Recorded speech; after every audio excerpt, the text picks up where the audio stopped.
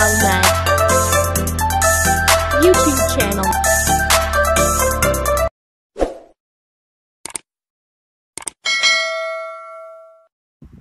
Welcome to Basic Cantonese Tutorial 10 Hongkong Foods. N pronounced to L, D pronounced to T, G pronounced to K, B pronounced to P, C pronounced to S, J pronounced to Y.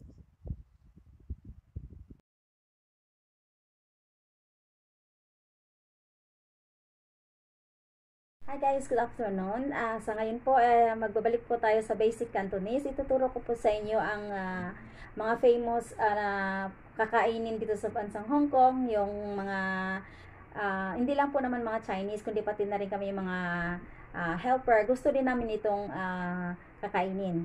So, let's go guys. Ang 10 Hong Kong foods dito sa Hong Kong.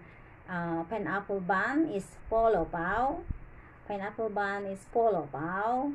Bird nest, tinwo, fishball, yutan, fishball, yutan, roasted goose,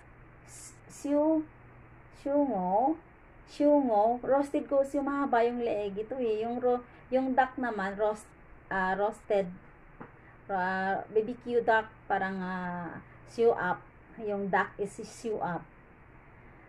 Pork dumplings is siumai,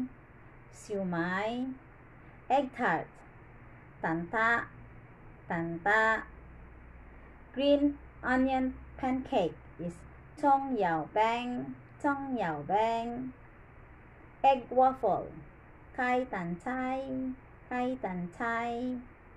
shrimp dumpling, ha kao, BBQ steam bun is char siu pao.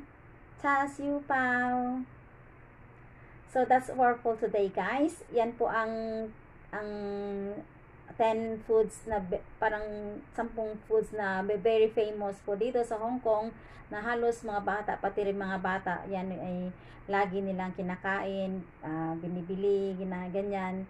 Sa 7-Eleven, sa may mga street food, mayroon din ganyan.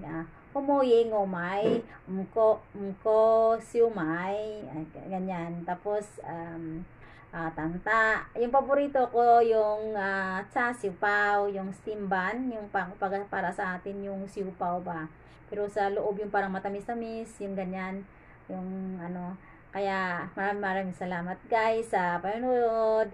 Kaya kung di pa kayo nakapag-subscribe sa akin channel, please click the like and subscribe and click the notification bell below all para ma-notify po kayo sa aking next video na about learning Cantonese, basic Cantonese po dito sa Hong Kong. Kaya thanks for watching guys, and maraming salamat sa pag-support sa aking channel.